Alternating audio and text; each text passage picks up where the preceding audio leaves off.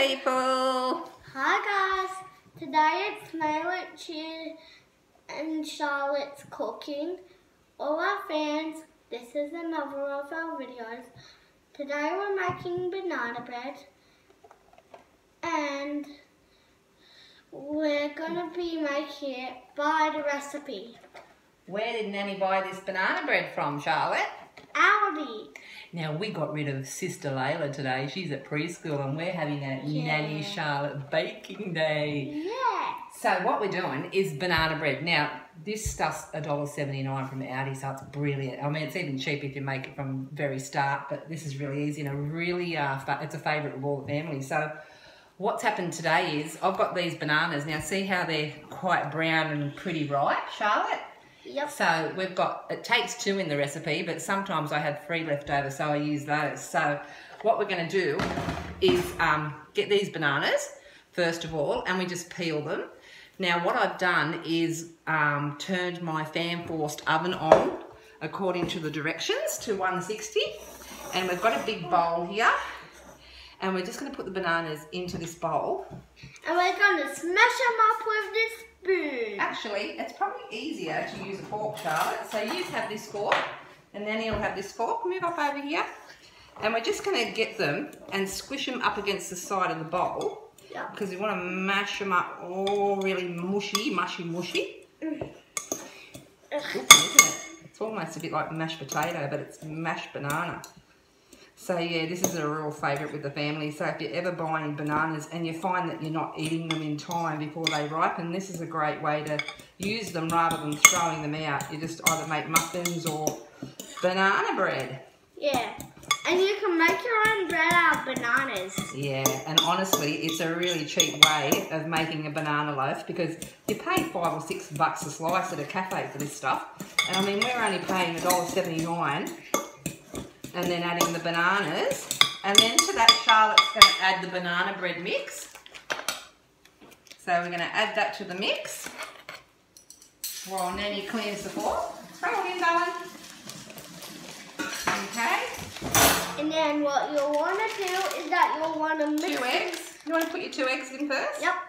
We're going to crack the eggs into the banana mix there. Try not to get any shell in it. Clean as we go. And another egg, Charlotte. Yep. So we always keep the good old chucks handy. Yep. And you just crack up your eggs. Watch what you're doing. One by one. Oh, look at that. Muscle power. Thank you. Looking good. Wipe our hands. And then we get our spoon. And what I'm going to do while Charlotte's stirring that is get 2.5 tablespoons of margarine, and we need to melt that, so I'm just going to put it in the microwave for 20 seconds, should be enough. And then we're going to add that to our mixture.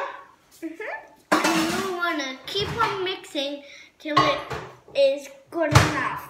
Ugh. It's so hard. Ugh. All stirred in, Bubba. So if we go from the sides and work our way in, if we get the sides, and work our way in. Nice, tasting good already. Yep. And we just use a wooden spoon to do this, so there's no electric mixers or anything like that. And then in a second we're going to add that margarine. And so I'm going to lick the spoon. She's going to lick the spoon. She loves licking the spoon. So we're going to add the margarine to it, Charlotte. Not a good idea to lick the spoon when someone else is going to be eating the cake.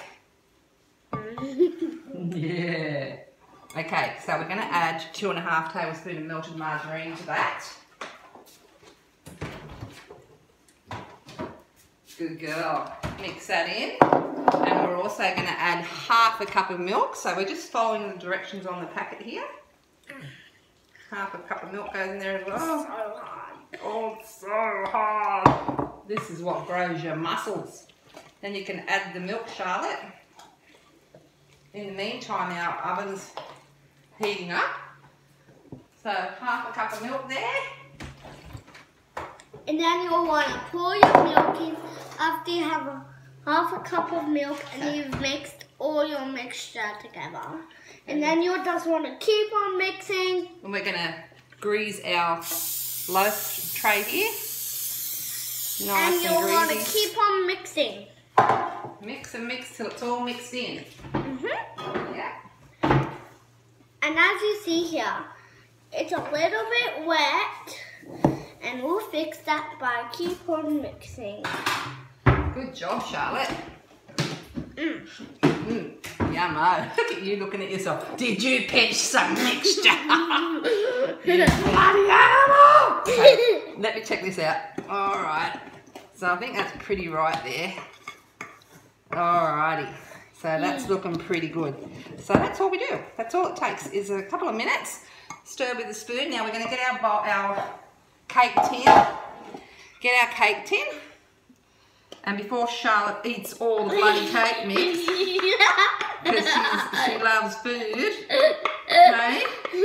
We love our food, don't we? Yeah. We love it too much. Yum, yum, yum, yum. Now, I'm going to leave that bowl there because we're actually making 2 mixes today. So that's all you do. So, and then you get to lick the spoon. This is how we lick a spoon. Charlotte, lick a spoon. While she licks the spoon, I'm going to shove this in the oven for 55 minutes. And voila, there's your banana bread.